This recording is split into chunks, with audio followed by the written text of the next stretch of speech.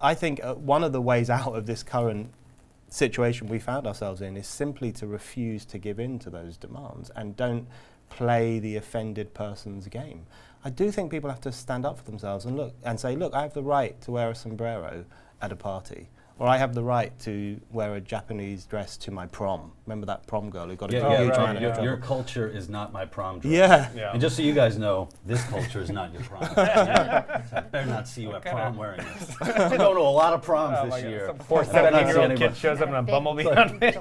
You know what's funny is that phrase, it reminds me of a phrase like my mom used to tell me growing up, which is the road to hell is paved in good intentions, except it's like the flip side of that, because if it's impact and not intent, intent refers to the feelings and intentions of the person doing it. But then the impact here is also just somebody else's feelings. Like if the impact was like someone got physically hurt or like something actually happened, it'd be one thing. But both the intent here and the impact are up to subjective interpretation because we're not mind readers. So I don't know what you meant when you did this thing, but I also don't really know what's going on with you when you say that this bothers you. If you live in a society which constantly tells people that they are psychically vulnerable, that they are weak, that words wound, this is the great phrase of our time, words wound as surely as a knife would wound you, what you do is you give rise to a vulnerable new generation in particular who genuinely do experience words as hurtful.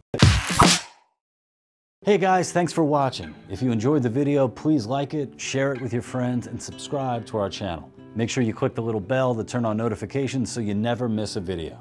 And if you really like the video, you can even support We the Internet TV on Patreon. Check out the link in the description below.